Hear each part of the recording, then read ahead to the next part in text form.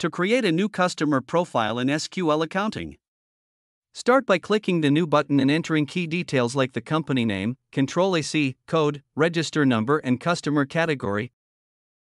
Under the General section, fill in branch name, address, country, postcode, attention, phone, email, area, agent, currency, credit term, statement, aging on, price tag, and the e-invoice submission section.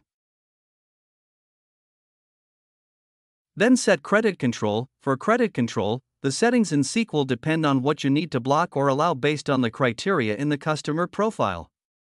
Add any necessary notes such as account open date.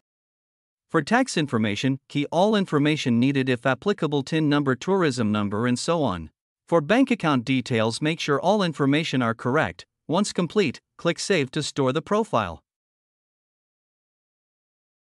Thank you for watching. For more tutorial, please like, share and subscribe.